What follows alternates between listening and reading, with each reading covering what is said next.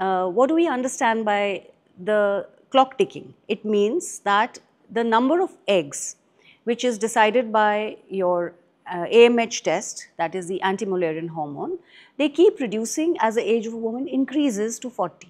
If at birth she has n number of eggs, at puberty it reduces further, and as she grows they keep reducing in number. There is the ultrasound which is available, which is done for the antral follicle count. That means the egg count is done in the ovaries, and this is done normally between the 2nd to the 4th day of the period cycle, which tells us the number of eggs which are there in the ovaries. So it is as per that we decide that yes, this is the optimal time to have a baby and conceive. Every woman wants a career for herself, so these things can delay the process of conception.